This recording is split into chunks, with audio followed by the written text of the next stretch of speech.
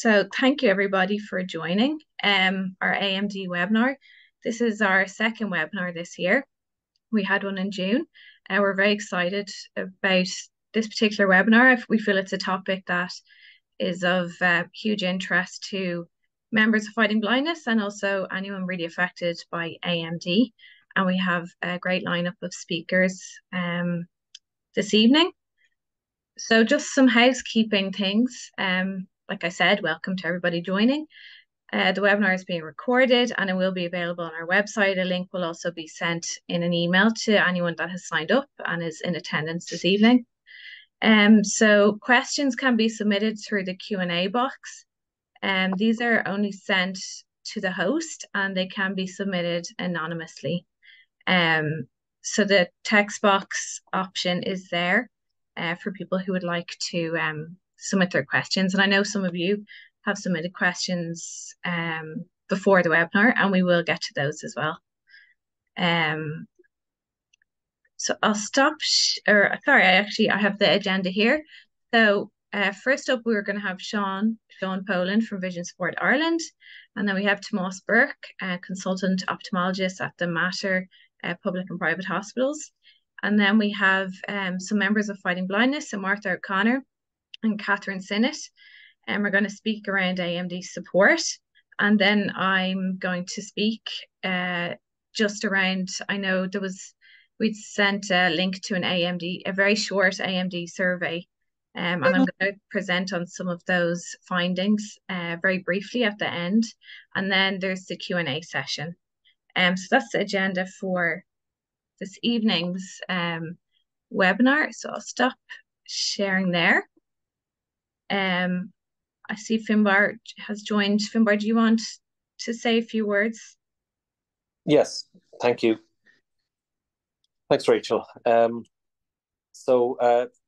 evening, everybody, and thank you so much for joining us. As CEO of Fighting Blindness, I want to welcome you all to our webinar on the topic of AMD. Already this year, we had a webinar on the research into different conditions with Foundation Fighting Blindness and our own team talking about how you can get involved in research. We are excited about the Retina International World Congress next year, and I hope you'll be able to attend the Public Engagement Day in June. 40 years ago, this is a very important year for us, but 40 years ago, Fighting Blindness was formed.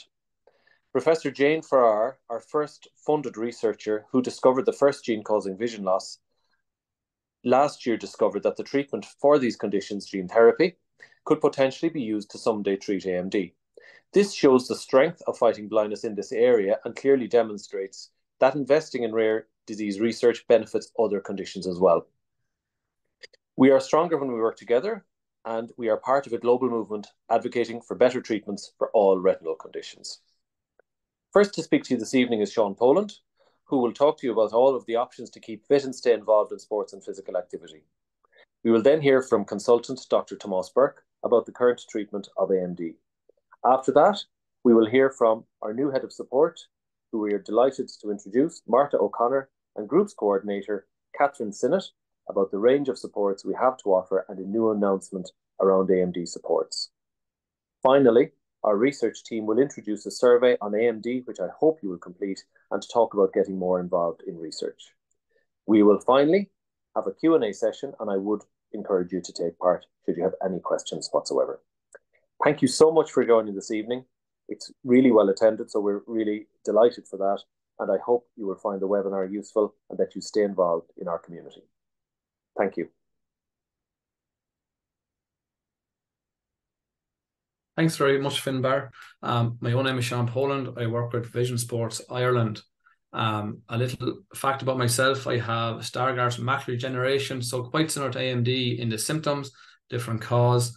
My role within Vision Sports Ireland is education and training coordinator, where I look after educating and training coaches, volunteers, parents and family members about how to include people with a vision impairment into sport, whether that be blind and vision impaired specific or mainstream sports. Here this evening, I'm going to put a call to talk about activities and resources and how to get involved in physical activity, whether it be within vision sports or in your local community.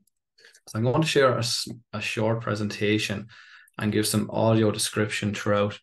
as to what is on screen.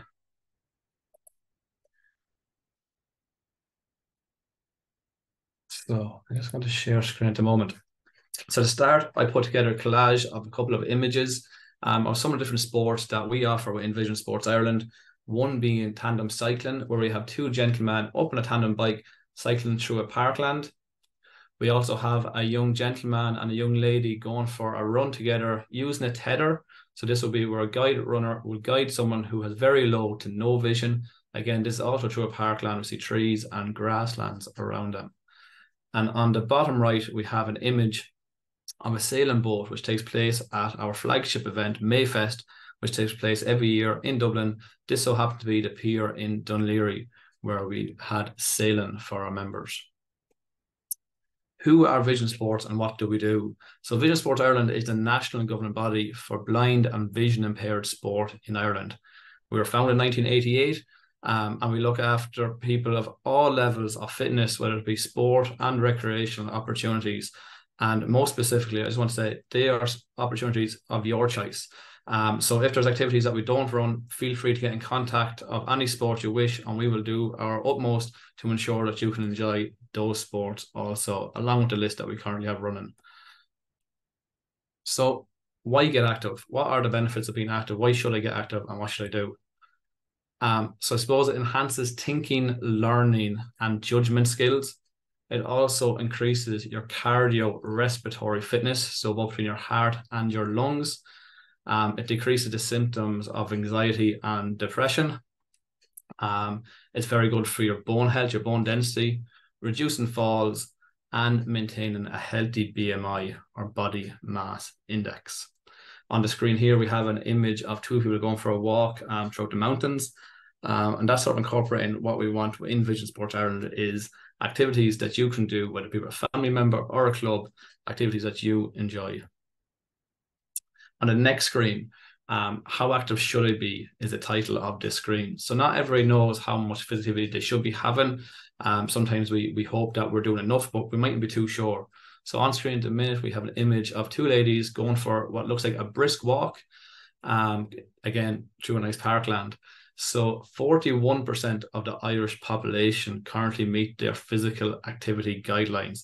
And this is reported by Sport Ireland in the Sport Ireland or Sport Monitor report. Those guidelines were set out by the World Health Organization. And what those guidelines are for adults is 150 to 300 minutes of moderate intensity aerobic activity per week. Broken down, that is 60 minutes, 5 days per week. So 1 hour of moderate intensity aerobic work or exercise 5 days per week. This might be something simple as a brisk walk. For adults, this also incorporates strength training throughout the week. And there's a misconception that as we get older, we need less physical activity, but it is quite the opposite. As we get older, we actually need to keep up our levels of physical activity. So the World Health Organization has stated that over 65s should also be doing both balance and strength training at least 3 days per week. So that might be something like a yoga class. Again, any activities outdoors on uneven ground is very, very good for your balance. And incorporate strength training, whether it be gym work or online classes, into your physical activity programs. So moving on, what sports do Vision Sports provide? What activities? So I put together a short list of some of the activities that we do. However, we work with over 20 national and governing bodies, which means we provide over 20 different types of sport.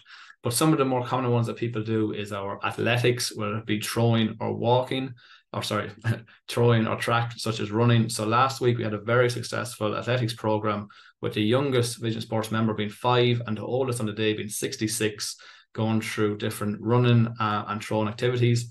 We have our vision impaired and blind football, both competing at national and international levels. We have blind golf. Again, this is run by Irish Blind Golf. If anybody wants to get in contact, feel free to contact ourselves or Irish Blind Golf on this. There's also walking. So there's walking programs. Again, this doesn't have to be true Vision Sports, but we do have walking programs. We support one in Cork, we have one in Dublin, we have one in Louth and Galway. But if anybody wants to get involved in walking in their community, and maybe you feel that coaches or walk leaders don't understand your vision impairment, we also have education programs, which I will talk about later within this. Next, we have swimming. So we run swimming programs right around the country. One of the more, I suppose, popular ones is in Clontarf Bats. So you can see some of the images here on screen of people swimming outside. We also have images of people playing football, people playing golf, and people tandem cycling, which brings me on to the next sport, tandem cycling. So for anybody who's not familiar with tandem cycling, this is a bike which has 2 saddles, 2 sets of handlebars, however, only the front steers. 2 people on the bike. The first person is the stoker, so that's the vision impaired and blind stoker, and the second person is the sighted pilot, and they will sit at the front of the bike steering, and both parties compete, whether this is out for a casual recreational cycle or if they're competing at a very high level in Paralympics. It is a team and a duo, 2 people going together. At Vision Sports Ireland, we do have an inventory of tandem bikes, so people would like to loan a tandem bike. This is free of charge, and it can be loaned out for a number of months. People like to give it a go. We host come and try cycling events around the country, and also training for pilots. Again, I will speak about that later. And lastly, mentioned on this is tennis. The reason why tennis is mentioned is the fastest growing vision impaired and blind sport within Ireland. We had a team competing at the IPSA World Championships a couple of weeks back. And again, incorporates all age groups from very young to very old, all the way through, I suppose, your life of sport. If anyone wants to get involved at any stage throughout life, if you feel I've never done this before, there's come and try days. There's 12 clubs all over Ireland. I would suggest people get involved. It's the fastest growing for a reason, very exciting, and adaptations made throughout for your different varying levels of vision, from vision impaired all the way to no vision. Next on screen, I have a slide, how to get active. So there's a number of ways to get active, but within Vision Sports Ireland, the first one is to contact Vision Sports Ireland, whether that be any member of the team over the phone, through email, on our website, or through social media. We're happy to help. That's what we're here for, is to make sure that you're getting your physical activity of your choice, whichever activity it is that you would like. The second one is to become a Vision Sports Ireland member. It's completely free, no monetary fee comes across. It's free to become a Vision Sports Ireland member. And within that, we ask people to register their interests. And that is point number 3 on this slide. Why register your interests? Well, it gives us a great idea how many people in Ireland want to do specific activities. So if you want to do a walking program in County Cork, you want to do kayaking and you're from Donegal, whatever part of the country you're from, or whatever activities, you register those interests, and it gives us more data to put on those activities where you're from. So you can put down more than one activity, you can put down up as many activities as you like, and you don't have to be currently doing an activity to register interest in that. So for example, I'm filling out my registration, register my interests, and I like the idea of kayaking, but I've never done it before. I can still put down kayaking, and I will get informed when there's kayaking in my area.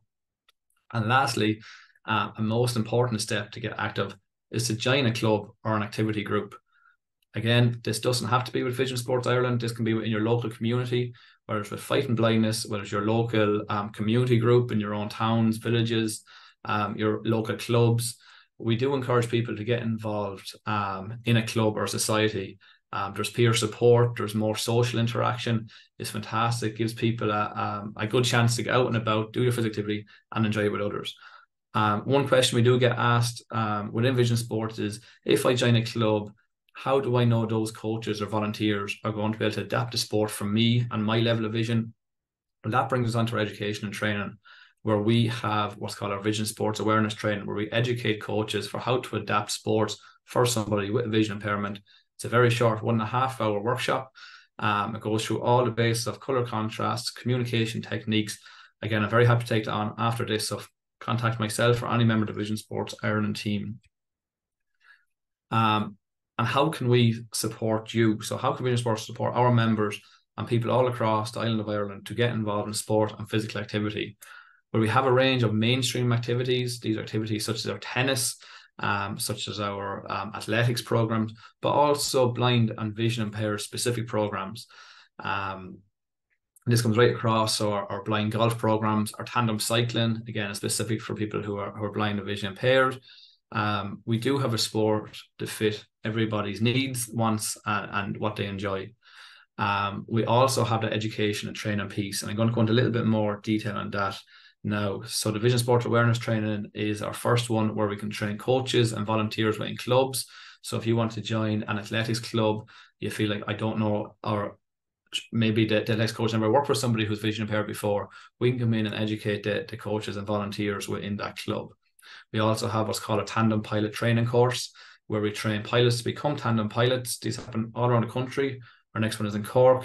We have guide runner workshops. So we've seen an image earlier in the slide deck of a young man and a woman going for a walk or a run, and they had a tether. So that would be guide running, would be the education piece on that. This is very common in park runs. There's park runs in nearly every town and village in Ireland. It's great to get involved as part of the community.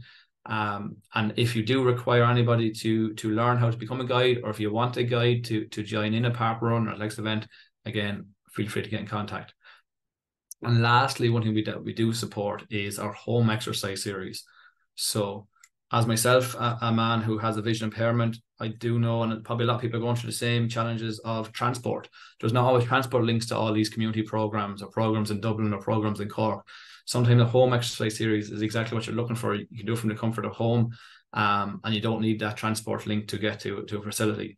So we have a number of, I suppose, programs in the home exercise series, whether it's movement, balance, and strength, or movement and stretch, I should say. So this is a fantastic, I suppose, program to make sure that all your joints, muscles, everything stay in tip-top shape. We also have our HIIT classes, high intensity work. We have our nature mindfulness. So we have a wide range of different home exercise series. These are delivered online through professional coaches on weekdays, both daytimes and evenings, whichever suits your agendas, your schedules. Again, feel free to get in contact with us after that. And lastly, what I'm going to say, I'm taking up a lot of time here on the courses, there is a very promising, very exciting new program running called the I Can program. This is going to be delivered online with exercise a practitioner, one-to-one sessions for 6 weeks, where you can learn about the benefits of health and exercise, goal setting, nutrition, how to get active, with the end goal of people doing this from the comfort of their own homes, but bringing on to a program at the end, so a physical activity program by the end of the 6 weeks. And lastly, I'm just going to share on screen now my contact details, our contact details within Vision Sports Ireland. So if you got a bit of inspiration from myself here this evening and you want to get involved in sporting or physical activities, you can contact us through visionsports@ncbi.ie. That's the email address. So visionsports@ncbi.ie. You can call us, or you can visit our website at www.visionsports.ie. We are on all social medias: Twitter, YouTube, LinkedIn, Instagram, and Facebook. So without further ado, I'd like to hand you back to Rachel, and thank you very much for listening to me here this evening. Hi, Sean.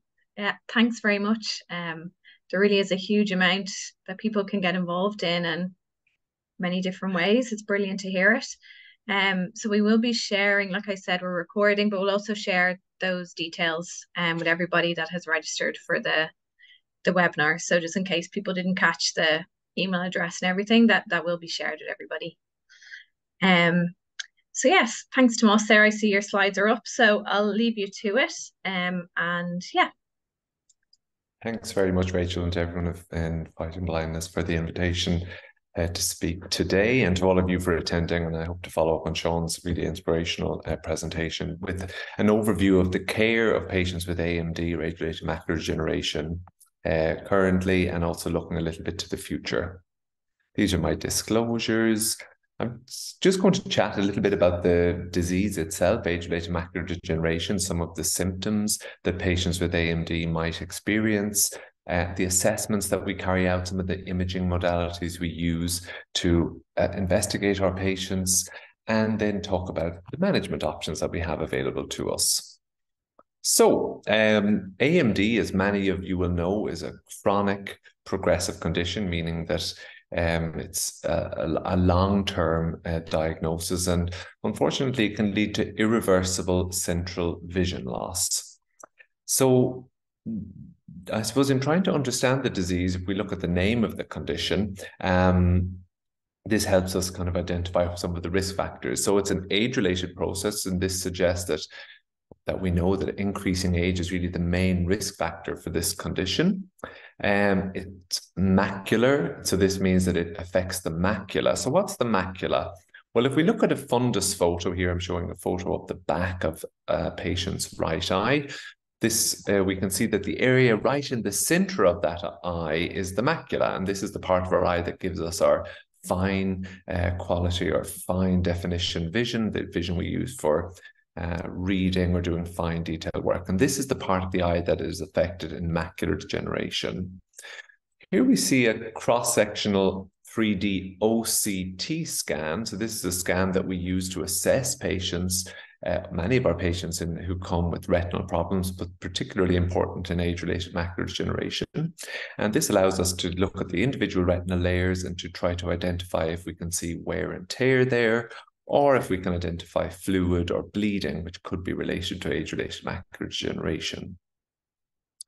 And as I said, degeneration is the last part of the name of AMD, and degeneration, as the name suggests, wear and tear or thinning out of the retina. And when that happens in the condition AMD, this is when we begin to get reductions in central vision, reduction in the quality of vision. That's what our patients will often tell us. So there's two different types of AMD. Dry is by far and away the most common, and as its name suggests, dry, it means that there's an absence of fluid leak. But the dry degeneration suggests that there is wear and tear or thinning within the macula, which is responsible for the cells being sick and unfortunately dying within that area, and that then leads to the central vision loss that patients will report in AMD. Much less commonly is the wet macular degeneration, accounting for about 10% of cases of AMD. And in this, we can see patients having acute changes in vision, which can be related to a bleed at the back of the eye, related to blood vessel growth within the macula, or sometimes there may be no bleeding, but there is leaking of fluid. And the OCT scan is really sensitive at detecting subtle leak of fluid underneath the retina and within the retinal layers, pointing to disease activity in AMD. Historically, we would use an angiogram to try to confirm the diagnosis of wet macular degeneration. And like any of you who may have had angiograms done for other conditions, perhaps heart disease, you'll know that an angiogram involves an injection of a dye and then a series of images are required. And it's not really any different in ophthalmology when we try to diagnose wet macular degeneration. But thankfully, technology has moved on and we're now able to use some non-contrast enhanced angiogram tests. And this is something called OCT angiography, which by some clever algorithmic work, we're able to follow the flow of blood through individual retinal vessels to identify abnormal blood vessel growth without the injection of a contrast dye, which is really beneficial for our patients and their experience in hospitals. Many of the imaging tests that we do involve patients sitting at essentially a slit lamp type machine. So patients will often sit in a chair and their chin will rest on a chin rest, and then images will be taken of the eyes that can often be acquired in a matter of seconds. Sometimes the only thing that's uncomfortable is trying to keep focused on a particular target, or if there's a bright flash of light when a particular photograph is being acquired. And when because of how easily our imaging can now be carried out and how relatively quick the imaging tests are, we're able to repeat these for our patients each time they attend, so that we can build up a profile for each patient on their disease process and how they are responding to treatment and how their condition is progressing. But as I said, it's a complex disease process, age-related macular degeneration. We know that genetics are very important and therefore family history is very important. But also we now know that inflammation is really key in understanding how the condition develops and progresses with time in our patients. AMD is a very common cause of vision loss, and it is one of the most common conditions that we see in the hospitals in Ireland and throughout the world.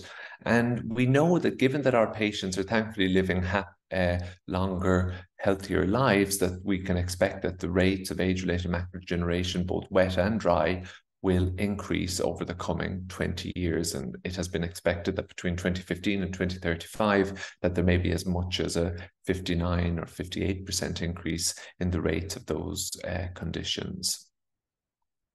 So how would a patient know they have AMD? Well, they may have no symptoms. It may be picked up routinely when a patient perhaps attends an optometrist.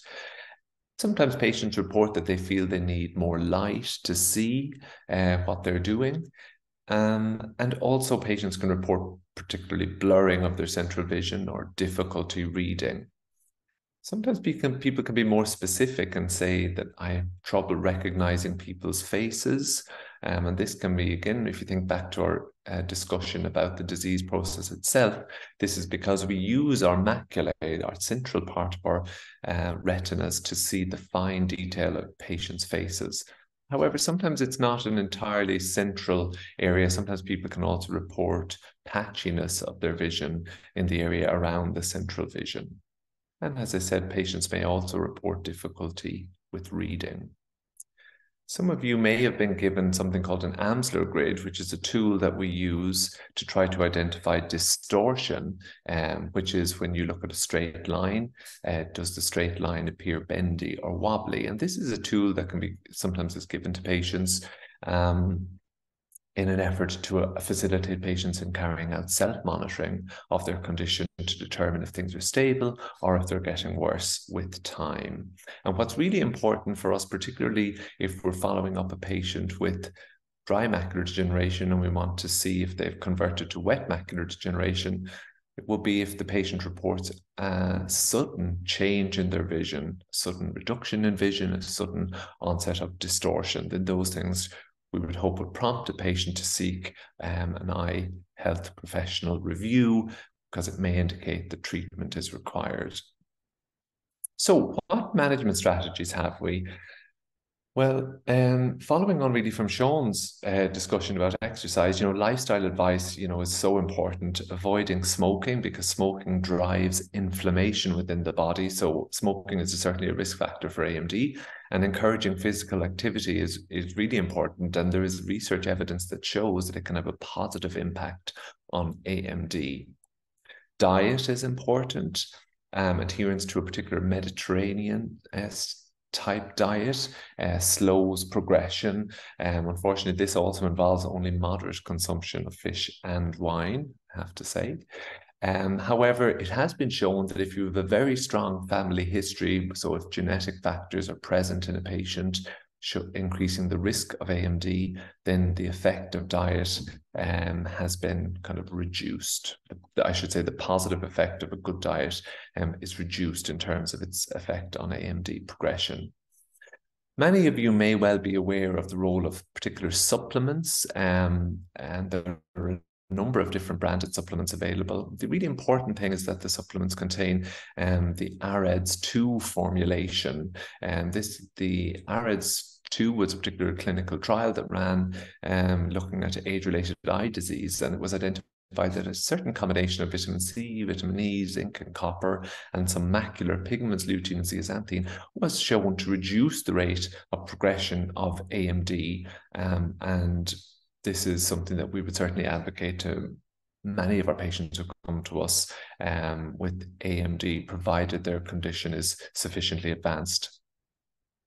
So just to summarize there, the generic advice that I give to patients is, stop smoking, exercise, consider diet. And if there are certain features present within the person's eye that would suggest that we know from research that they would benefit from using macular supplements, then I would recommend the AREDS2 formulation. Unfortunately, there is no evidence that taking supplements would prevent or postpone the development of AMD. However, many patients want to do absolutely anything they can to try to prevent the development of AMD or prevent the progression of AMD. And my general advice is, well, at the very worst, you're not going to be doing yourself any harm. But sometimes we can't always say that based on the available research data that there's going to be a definite benefit. And the difficulty, of course, with taking supplements is that you're trying to prevent something from happening. So it's very difficult for an individual patient to be aware of the benefit that the supplements are having, and therefore I can understand then why it is difficult to commit to a lifelong treatment. In terms of specific treatments, recently the first drug has become available, a licensed medication for the treatment of age-related macular degeneration. And this is very exciting, pegcetacoplan. This has shown the reduction in the rate of development of geographic atrophy. And this was licensed in the US, and it has been submitted for approval in Europe as well. So we'll watch this space, and hopefully this will become available to our patients. And this drug will work by an intravitreal injection. So similar to wet age-related macular degeneration treatments, it will work by injections into the eye, and it works by blocking inflammation, and so blocking disease progression. A number of other treatments are currently in the research stage, both internationally. Some of these looking at the gene therapies, and this applies both for wet and dry age-related macular degeneration. Just to say, gene therapy, in brief, involves an operation on the eye, usually, to take out the jelly within the eye, and then an injection of a particular virus that has been modified to contain a particular a gene which allows a particular protein to be manufactured by the eye itself. But this operation involves an injection of fluid under the retina, so it is a relatively invasive treatment. And as I said, as yet, gene therapy and stem cell replacements, which are also being investigated, and particularly over the last couple of decades, really the focus on these has really increased, but as yet these are not available widespread for clinical use. However, they are certainly very active in terms of research. Gene therapy really, I suppose, will be looking at slowing down and hopefully stopping disease progression, while stem cell replacement may actually allow us to reverse some of the vision loss that patients experience from conditions such as age-related macular degeneration. There's some other treatments which are exciting and are being rolled out, and I suppose active research being carried out in them to try to understand why they work and how they may work, and if they apply benefit for all patients. One of these is photobiomodulation, which would involve a particular type of light treatment where lights of different wavelengths are shone on the back of the eye, and in some studies these have been shown to improve vision and reduce progression of AMD. However, as with all of the newer available treatments, additional research is required to really validate and show how generalizable the benefits are for our patients and which patients benefit most from these treatments. Wet AMD treatments, many of you may well be aware of these treatments. They're, have evolved a lot over the past 20 years and have been profoundly beneficial for patients. We, even in 2022, had the addition of a new treatment, Vabysmo or faricimab, to the types of drugs that we have available to us for treating wet macular degeneration. These drugs are in general administered only via injection, but we know a clear benefit. Here we can see some of the earlier clinical trials for one of the drugs, Lucentis, which showed that patients who got injections with Lucentis improved vision, while unfortunately those patients who did not receive treatment lost vision over the course of a couple of years. Irrespective of how intravitreal injections are given, there are different protocols. Patients used to attend once a month, and decisions would be made every month whether or not they got a treatment. Nowadays, patients tend to transition over onto treat and extend regimes, which is where a patient gets an injection at every visit, but we hope that if the disease is stable, that they can increase the interval between their injections. But the really important thing, and irrespective of the type of treatment pathway or protocol that you're on, it is very important to keep up with treatment and review appointments, because we do unfortunately have relatively high non-attendance rates for our intravitreal injection treatment slots, which are so valuable. And without keeping up with the treatment slots, with the treatment visits, we know that vision can be lost with time. A lot of research is going on, and to try to come up with better ways, more acceptable ways for our patients to be treated, so that they can reduce the number of visits in hospital and reduce the number of treatments that they require. One of these is the port delivery system with one of these anti-VEGF or intravitreal drugs.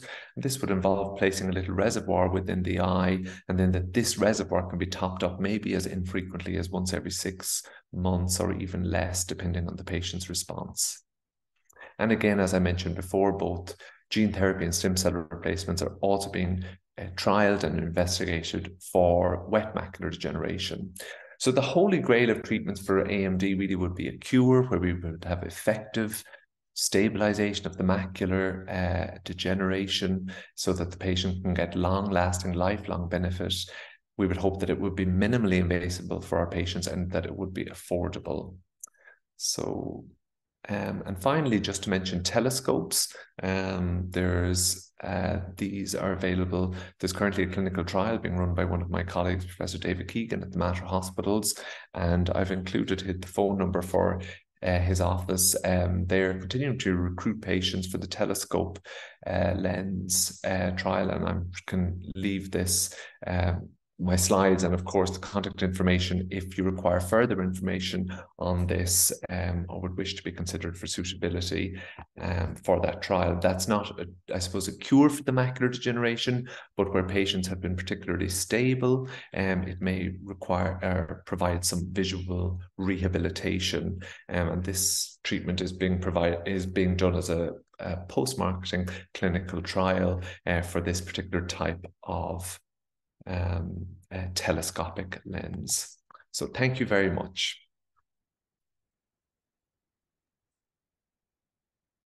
Hi, Tomás. Yeah, great. Thank you so much. Sorry, it's a bit bright there. Yeah, that was brilliant. I think a really comprehensive overview of AMD, and I know a lot of people on the call will really benefit from that presentation. Thank you so much.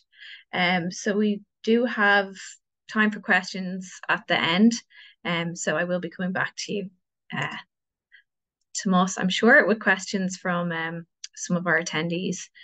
So moving on, I'm going to introduce Marta O'Connor and Kathryn Sinnott, who are members of Fighting Blindness, the support team.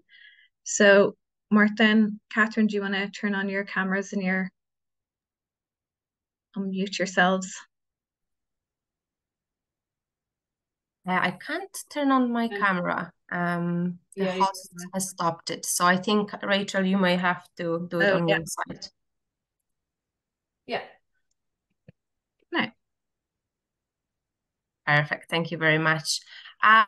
So yeah, thank you very much for joining us today. I'm finding this webinar very informative. My name is Marta O'Connor, and I'm a new head of support services in Fighting Blindness. So myself and Kathryn are joining today just to briefly tell you about what we can offer within Fighting Blindness. I think kind of listening to this webinar, I was fascinated how much is already being done and all the research updates on trying to find a cure for AMD. And as a psychologist, I know that it can be a journey to find the cure, can be a little bit frustrating, it can be upsetting, can be just difficult. So what we do offer in Fighting Blindness is different range of support services. So first of all, we do offer free of charge counseling service to anyone who is affected by visual impairment, as well as their family members, because it is a journey which you often kind of have with your family members. So it's not only for people who are affected by visual impairment, but for the family members. It's a free of charge service. So if anyone would like to avail of counseling and just have that space to speak about it and speak about their experience and have the moment just for themselves, you are more than welcome to make a contact with us, and hopefully we will be able to support you in it. And also, apart from the counseling services, what we offer in Fighting Blindness is a number of different support groups. And Kathryn is our support group coordinator, who will tell you a little bit more about very exciting new groups coming up. I think, yeah, it's a great resource we are very proud of. So I will hand it over to Kathryn and she can tell you a little bit more about it. Great, thank you, Marta. Yeah, so the AMD's peer support group, we had our first session of that yesterday, and so it's our newest peer support group, and we're very excited about it. It runs on the third Tuesday of the month from 3 until 4:30. So this group, and also along with all of our other groups, they take place on Zoom, and this allows us to reach people on a national level. And don't worry if you've never used Zoom before or have limited experience, we're here to help you with that. So just feel free to tell us. So our AMD group, it's free to attend. You don't need to be a member of Fighting Blindness. The group is open to men and women. It is there to support those of you who are living with age-related macular degeneration. We understand that receiving a diagnosis can be overwhelming, to say the least. You may experience a range of feelings that can affect you and your family. So whilst attending this peer support group, participants can give and receive support on issues that they may have in common, and also share skills. We have found that our peer support groups can be a place where new friendships can develop, and the groups can be empowering for the participants.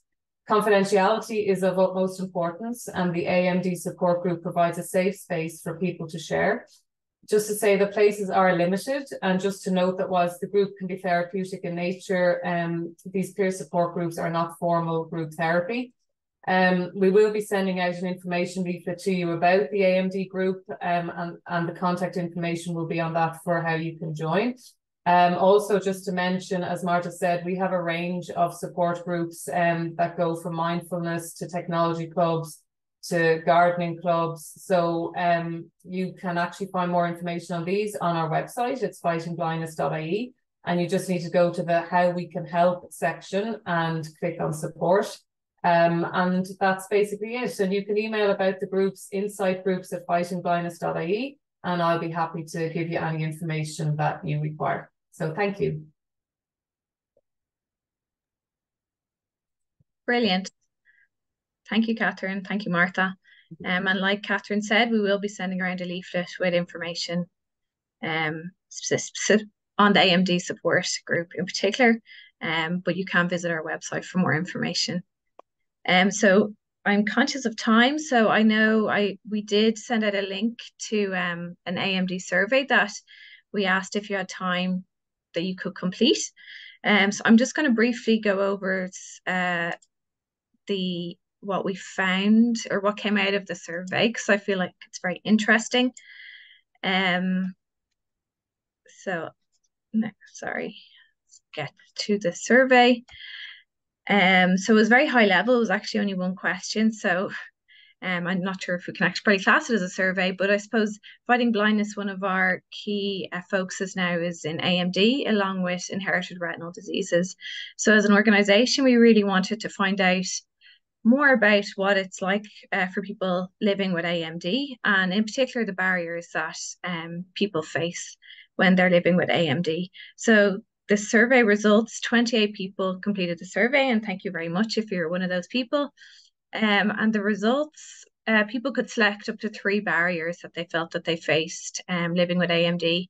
And you can see on the right there the graph, but I suppose the top 3 barriers, first was negative impact on day-to-day activities, followed by lack of information available, followed by no treatment available.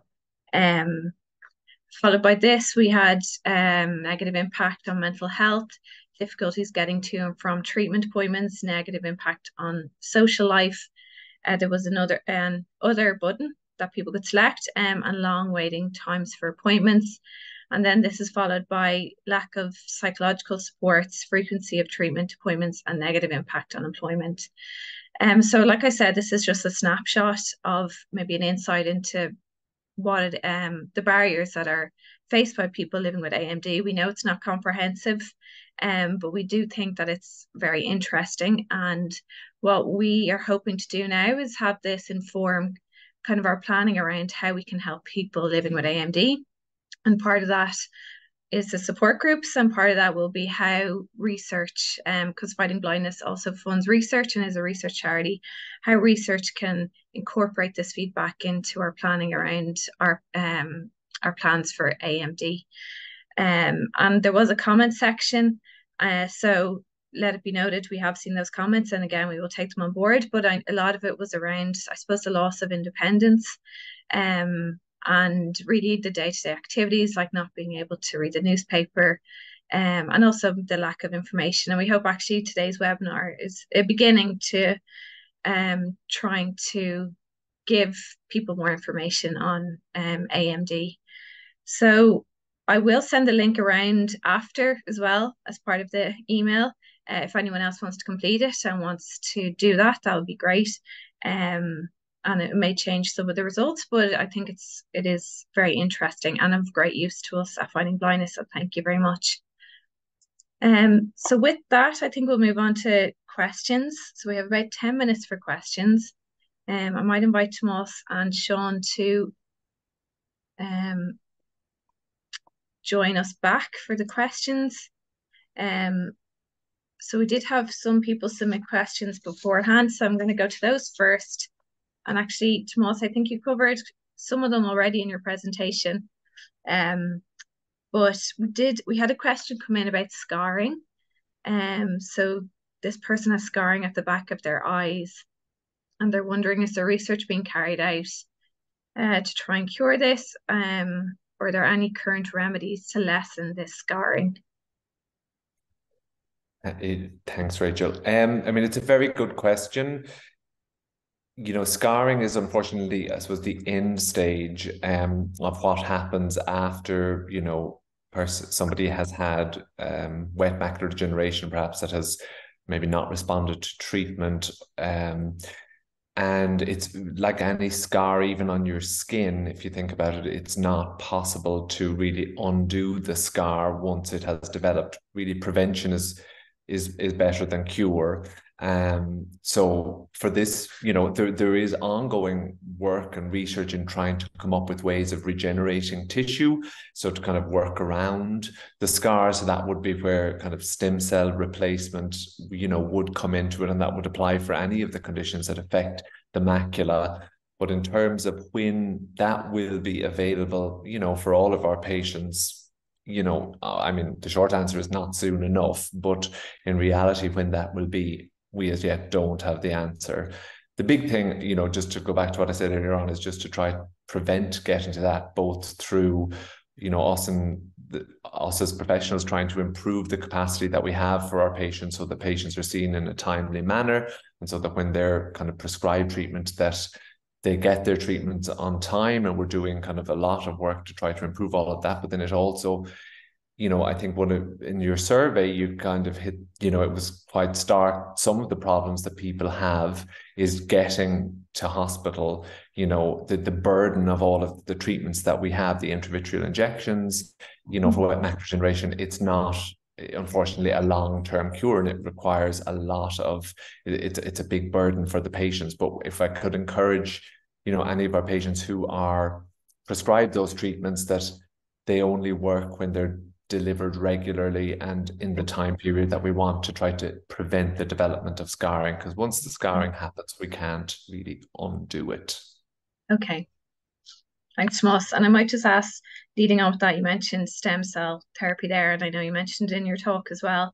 So that, I suppose there's a question in around stem cell therapy, and this person, I think, believes that it's available in England and in Europe, but I know that's not the case. It actually isn't available.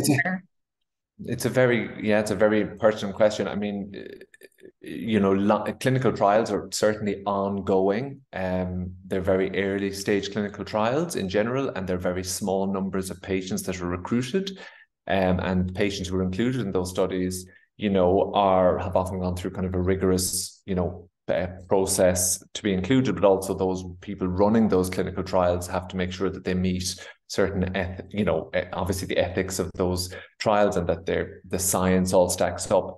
There are a lot of kind of advertisements of various stem cell treatments available, kind of not just in Europe and in the US, but I would have to kind of urge caution to anybody who would consider any of those treatments which promise a cure or a treatment, because I would have to question if those treatments have been validated, if they've a lot of research behind them, and if they're fundamentally safe, let alone effective. Yeah, I think we would agree with that as well. To be very cautious around the clinics. But I know it does represent a great potential, stem cell therapy, so it's definitely something to keep an eye on for the future. So Sean, we just got a question in around a person who said that they played golf, but now with their AMDs, they're finding it difficult. Is golf something that you can help a person with in Vision Sports Ireland? Thanks very much, Rachel. Absolutely. So we get quite a number of people looking to get involved in golf, especially people who play golf throughout their lifetime and then acquire a vision impairment later in life. So we do. We've great links with Irish Blind Golf, but also we have some Vision Sports Ireland golf programs running ourselves. There's a fantastic program running out of the Midlands at the moment, but also we can pair up sighted guides with golfers. So it's a caddy as such. So it's just usually it's a friend or a family member, somebody that person has already played golf with beforehand. That would be a sighted caddy going around the golf course with them. So it's not that you have to come to a Vision Sports specific event. However, we do run them, and we'd delighted if you'd like to get involved. I'm sure Irish Blind Golf will be the very same. But this person, I'm sure, is a member of a golf club that we've been playing before, have their own friends, their own social groups. So we can look at training up a friend or a family member to be a caddy, such as sighted guide training and our Vision Sports awareness training. So if this person would like to get in contact with myself, or even to yourself, Rachel, you can reach out to me afterwards. We can get in contact and get this process in place to get a caddy for this person. Brilliant, thanks, Sean. And then we just have a question in for either Kathryn or Marta. I think you mentioned it, but do you need to be a member of Fighting Blindness to join something like the AMD group? No, it's the support groups are free to everybody that they can join, and you do not need to take out membership for Fighting Blindness. And it will be the same with the counselling services as well. You don't have to be a member to be able to avail of the services. Okay, great, thank you. I know we have a few minutes, so I might go back to yourself, Tomás. So I know you mentioned inflammation is obviously huge in AMD. So is there research being undertaken on the role of anti-inflammatories in the treatment of AMD? Yeah, so I suppose the short answer is yes. It depends on what is meant by anti-inflammatory. So I suppose even the newly licensed medications for the treatment of dry macular degeneration, they all work by targeting various parts of the inflammation pathway to try to really slow down inflammation in the eye.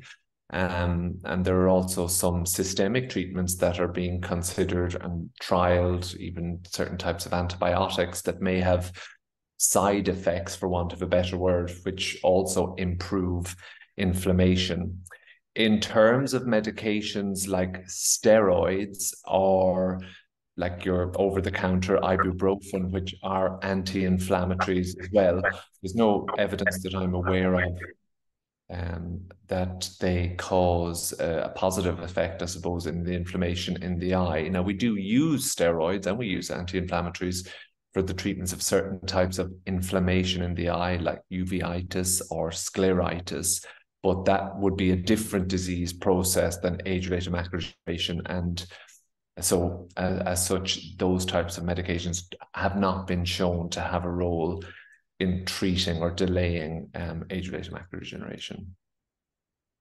Great, thank you. And just, I suppose that there's another question that we got in, but I think you covered it as well, the new drug for geographic atrophy. So that isn't available in Ireland at the moment. Yes, so it's licensed in America. I think like 100,000 doses of the drug have been given.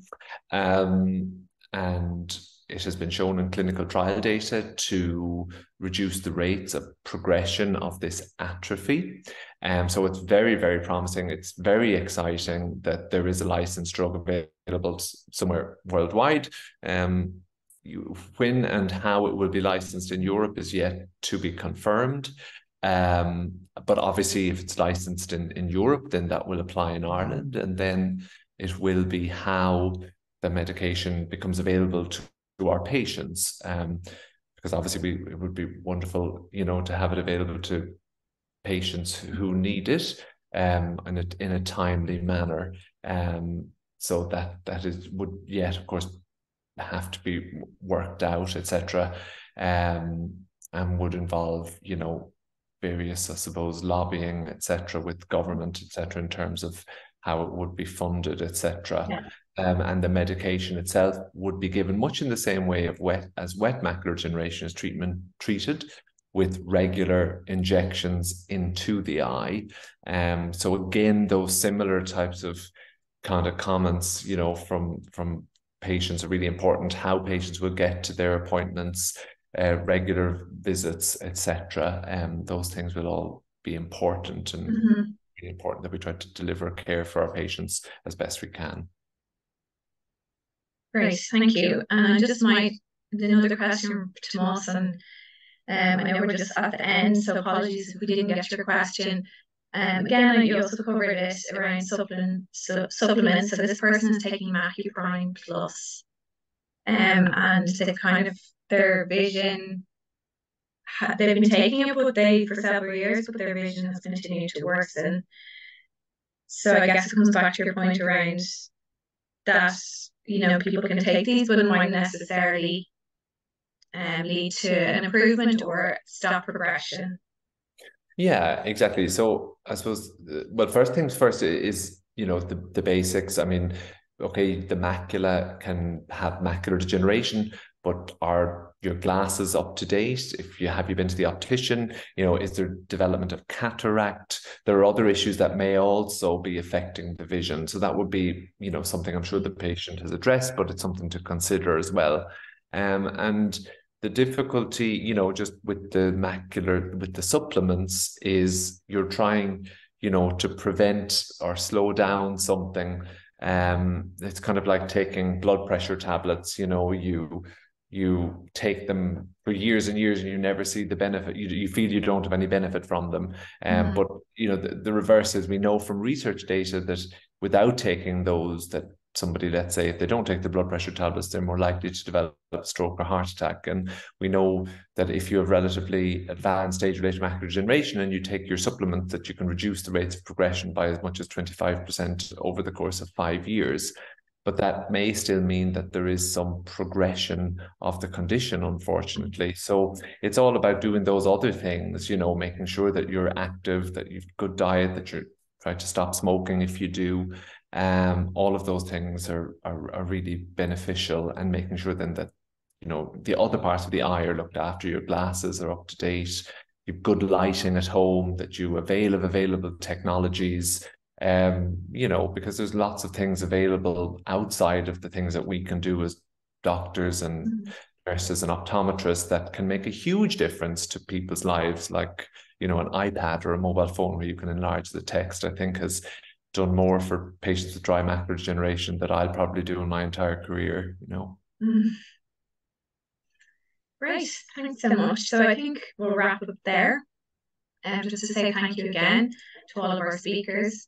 And thank you for everyone that joined. I know I've said a few times, but we will be sending around a link to the recording of this webinar and including information for Vision Sports Ireland, and we might just pull out the information about that trial, Tomás, that you spoke about, the telescopic, so that people have that too, and the leaflet around support in the AMD support group, and also the link to the survey. So with that, yeah, thank you everybody. I think it was really informative, and I think people would have learned a lot, and there's a lot of hope there as well for treatments in the future and things that, you know, are very close and, you know, might be in the next few years that they're in Ireland, hopefully. So yeah, thank you everybody, and thanks again for joining. Thank you very much. Bye everyone.